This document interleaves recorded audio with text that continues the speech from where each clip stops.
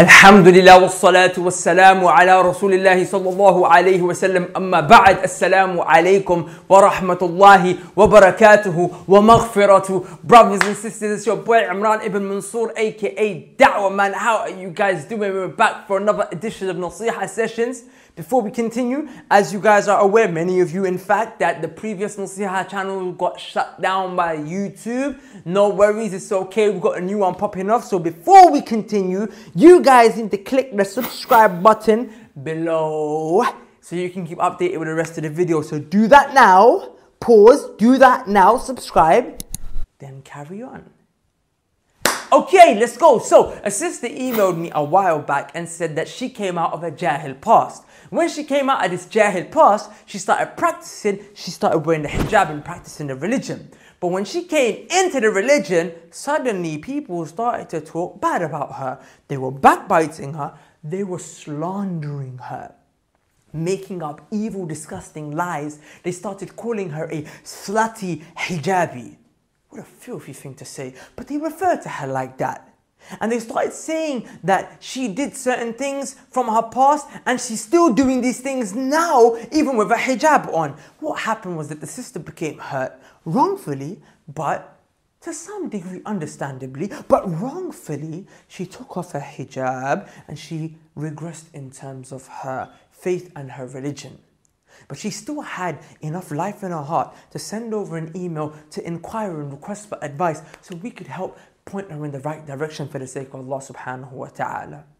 Brothers and sisters, pay very close attention to what I'm going to say today, because to slander against a chaste woman, a woman who is undeserving of what you've said about her, is one of the most major sins that will earn you your place in the hellfire. And if I'm being real, we are all guilty of backbiting, talking rubbish behind people's backs. And at the same time, for the sisters who have been victims, and in some cases brothers, know this, that you will get comfort after today's video, because I will speak to you not from myself, but rather I will open up the kitab of Allah subhanahu wa ta'ala, Surah Al-Nur, ayah 11, down that page, which is a section of ayat that Allah revealed for our mother Aisha radiyallahu anha, when that filthy, disgusting hypocrite Abdullah ibn Ubay started that filthy slander about our mother Aisha radiyallahu anha, saying that she did zina with one of the companions radiyallahu anha. And this became so bad that the Sahaba got involved, and Allah subhanahu wa ta'ala had to send down a warning to them. And that is what we're going to talk to you guys about today. So Allah subhanahu wa ta'ala begins without any further ado. إن الذين جاءوا بالإفك عصبة منكم. Allah says it was a gang from amongst you that started off this filthy lie with absolutely no truth. It wasn't one or two, it was a gang, it was a group, it was a team. Allah knows every single one of you who sent them texts and said them words and spoke about her on the phone. But now Allah doesn't even want to talk to you.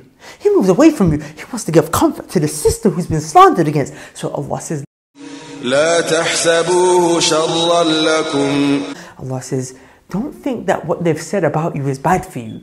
You think that what they've said is bad, is destructive to you.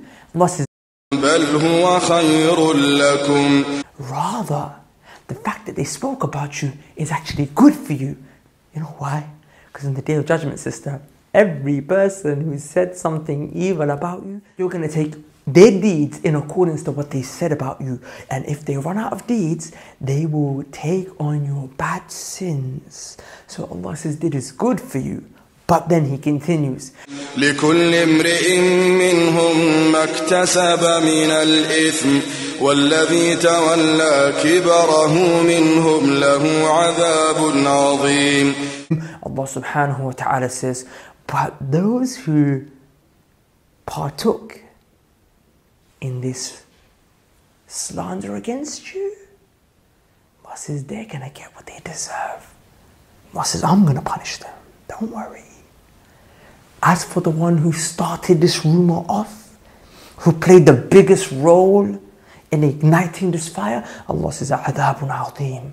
I will punish this person raw.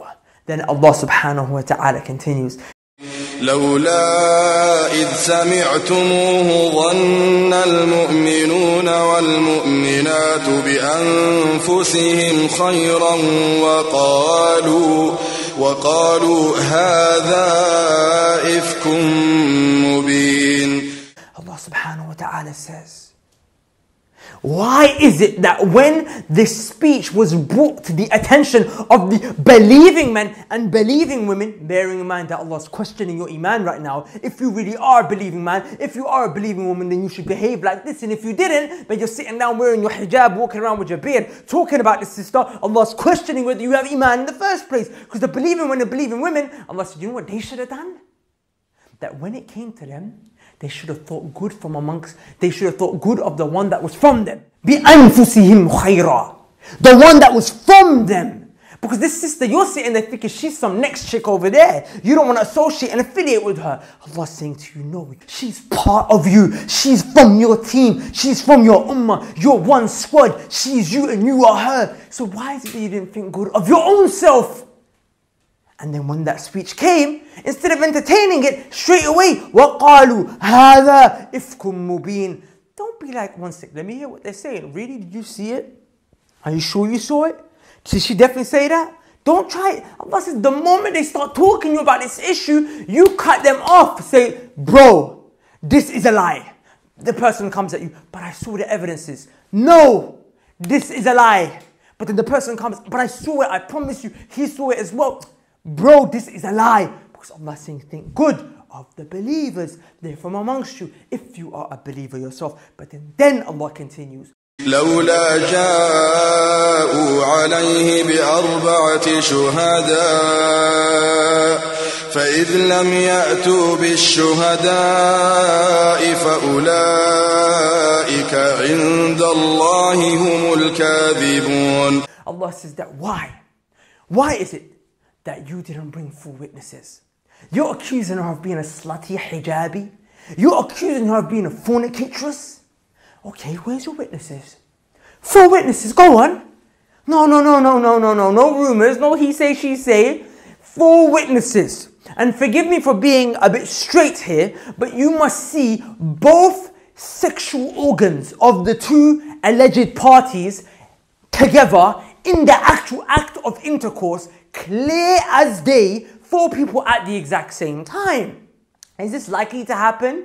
No, it is not. You must come with your 4 witnesses. Did you see it? Allah says no. If you didn't see it, if you didn't come with your witnesses, فَإِذْ لَمْ يَأْتُوا بِالشُّهَدَاءِ, if that's the case, فَأُولَٰئِكَ, Allah says those people, not these people, these means close. Those people right over there, those who spoke this lie, no matter if they really did see it, if they record, if they took pictures, those people, no, if they didn't come with the 4 witnesses, فَأُولَٰئِكَ عِنْدَ اللَّهِ هُمُ الْكَاذِبُونَ. Allah says, no matter how truthful you think you are, how sincere you are in the fact that you think she's a hoe, Allah says, as far as He's concerned, you far away from Him over there, you're a liar with Allah.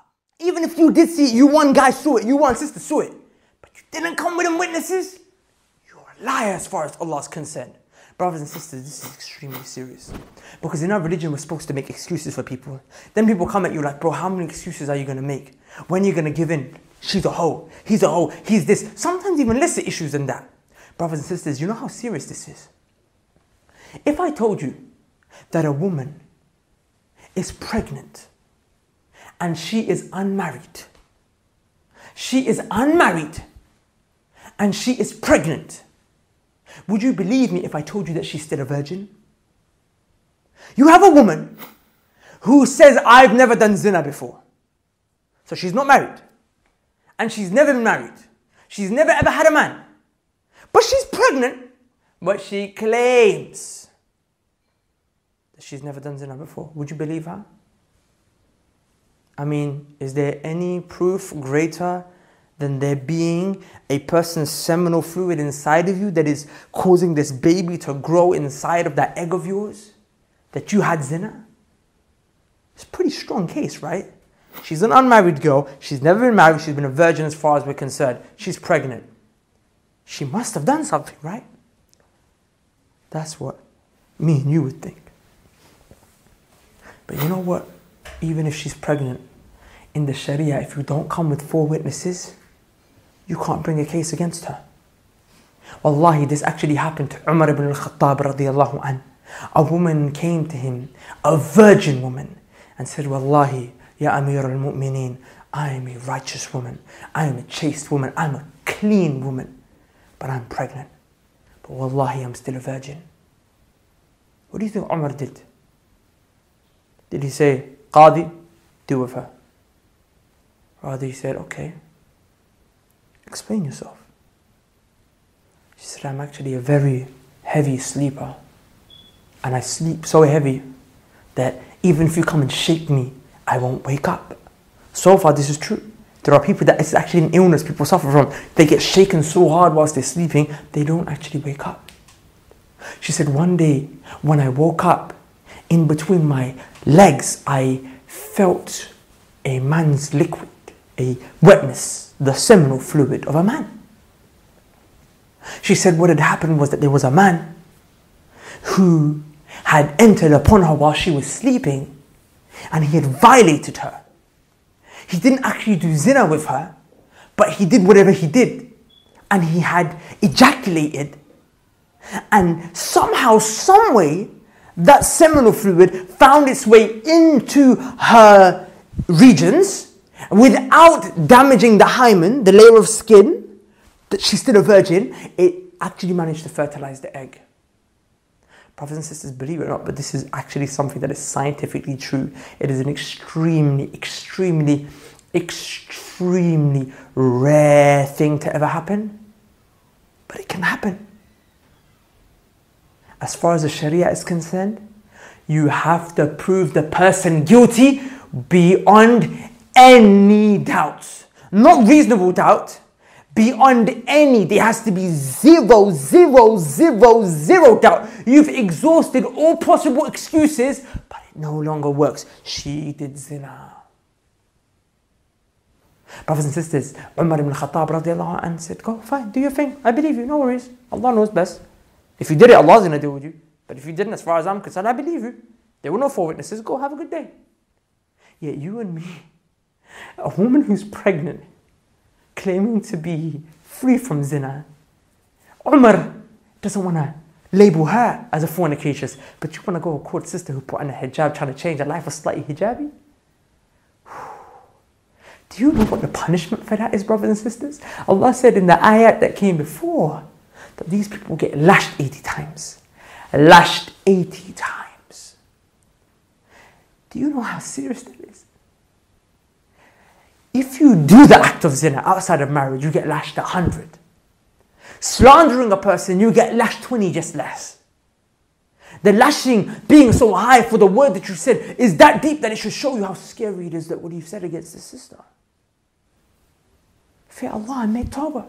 At least if you would have been lashed 80 times for the slander that you did against this sister or sisters that you spoke against, on the day of judgment, you know that you would be expiated. Because if you go through the punishment in this world, the lashing, it cleans the sin for you. The whole point of the lashing is that you don't have to stand before Allah on the day of judgment, Him open the book and say, right there, yeah, remember when you said this about her? But you're not going to get lashed now, are you? We don't have that kind of Islamic legal system. So you don't know if you've been forgiven for that slander you did against her. So it's still very possible that on the day of judgment, Allah will stand this sister there, stand you there, open up your books, each and every single one of you who spoke about her, and said, okay, you didn't get those 80 human lashes, but now you're going to get the equivalent of that on this day. Brothers and sisters, make serious tawbah.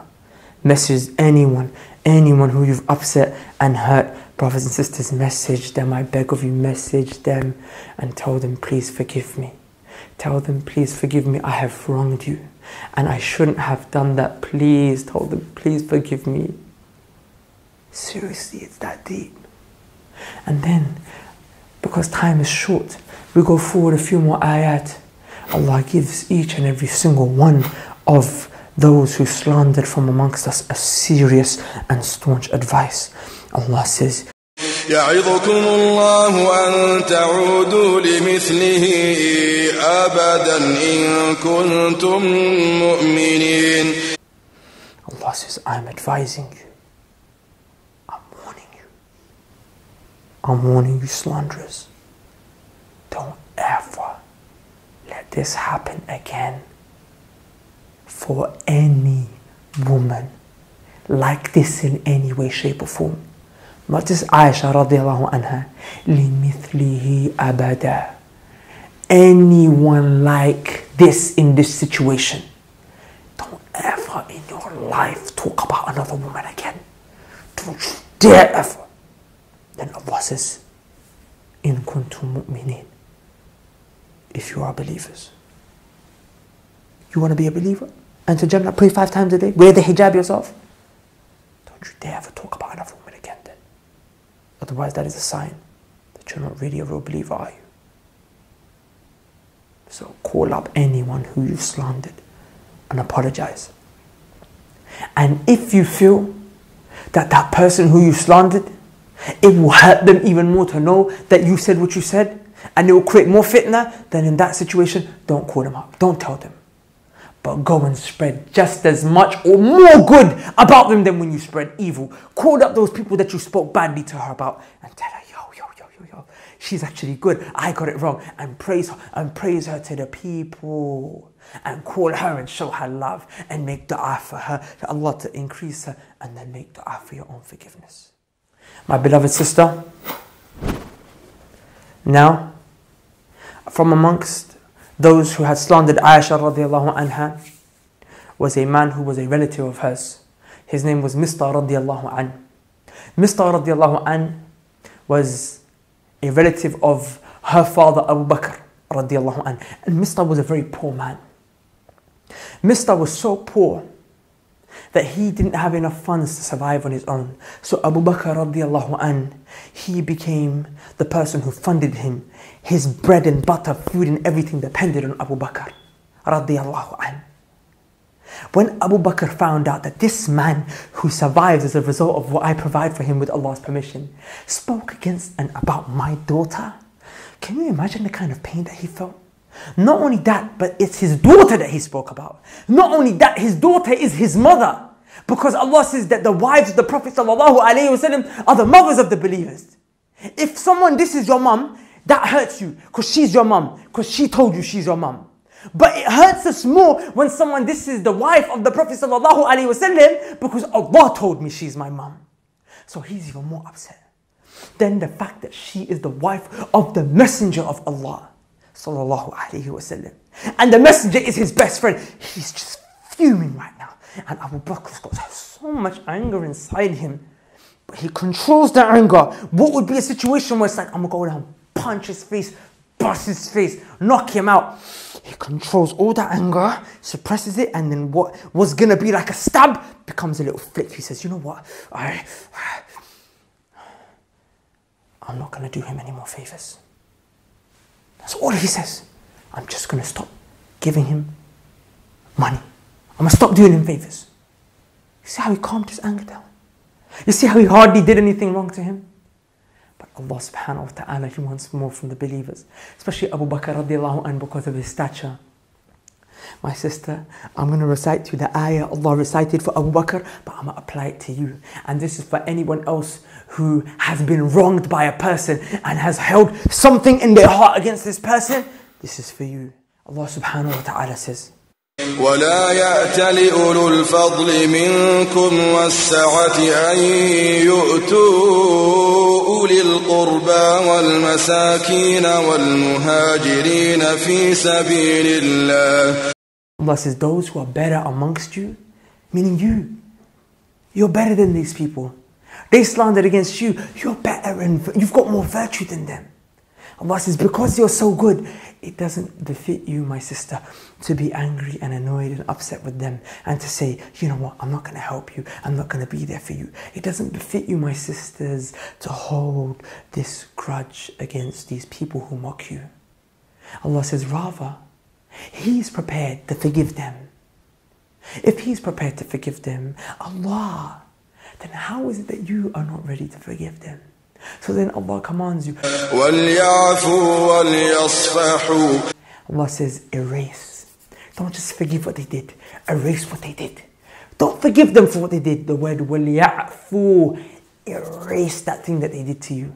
And on that paper, whilst you erased it, وَلْيَصْفَحُوا. Move on. Turn the page. Don't go back to that erased page. You erased it, that's fine. But start fresh, clean page. And carry on with them as if everything is normal and show them even more love. But that can sometimes be a little bit hard to do. Especially if someone close that has mocked us. But you know what? Allah understands our human weakness. So He gives us one final incentive. And this incentive, if this does not convince you to let go what they did to you, then it might be an issue in your iman. Allah says, ألا تحبون أن يغفر الله لكم ألا تحبون أن يغفر الله لكم والله غفور رحيم. Allah says, forgive them and turn the page. You know why? Because you want to be forgiven for all of your sins as well, don't you? Wouldn't you love that Allah forgave you? Sure, they violated you, but have you not violated Allah's rights in the past? None of us are perfect. We're all sinners. It's okay. You did wrong, but we do wrong as well. You want to be forgiven too, don't you? So if you want Allah to forgive you, forgive them. Allah will forgive the one who forgives. Allah is the most forgiving, the most merciful. Everyone wants to be forgiven, don't they? And the cost is that I let you go. Whatever, go. But whatever, it's okay. And when you do that, Allah will forgive you too, inshallah. And my sister, put your hijab back on. You put the hijab on for the sake of Allah. But you took it off because of the people. I mean this with love and compassion. You're a queen. And the honor and the pride of this ummah. And that modesty that you carry, the hijab and the abaya, that's your pride. Put it back on. Aisha radiallahu anha, when they slandered her, she didn't move away from the religion. She came closer. She said, rather, فَصَبْرٌ جَمِيلٌ وَاللَّهُ الْمُسْتَعَانُ عَلَى مَا تَصِفُونَ. I will have beautiful patience, is what she said. I will be patient. Talk about me. But I'll be beautifully patient. I won't even be upset at the fact that you're saying this. Whatever, say it in my face, whatever. I'll firm it. And then she said, Wallahu musta'anu ala ma tasifun. But you people, I need help against you. So I'm going to seek help from Allah. Allah is the one sought for help in situations like this. She turned to Allah. And when she turned to Allah, Allah sent down those verses to honor her and protect her and clear her name. So my sister, come back to Allah. The mistake is to move away. Come back to Him wherever you are. Come back. Put it on from today. And I pray that Allah subhanahu wa ta'ala guides you and us and keeps us firm and forgives us all for our slanders and sins and grants us istiqamah upon the religion. I mean, brothers and sisters, share the video, like the video, pass it around, especially to people who you know that have slandered in the past and people that you know who have been slandered. Make this a situation where you don't just watch the video and benefit, but you think to yourself, someone must have said this to me at some point in the past, and send this video to them, inshallah, as well. And encourage them to watch it. Then I ask you and request you, please, if you benefited from this video, go to the link below and share a donation. These videos with the graphic and everything, media expenses that we need to cater for. Wallahi, it doesn't come into our pockets, as I've said many times. These are, I have to get this outsourced so you can have all these cool, amazing, interactive graphics. It helps you follow the video. You have to help us financially so we can carry on bringing this to you. Share the video, like it, subscribe to the channel. Assalamu alaikum wa rahmatullahi wa barakatuhu. Peace.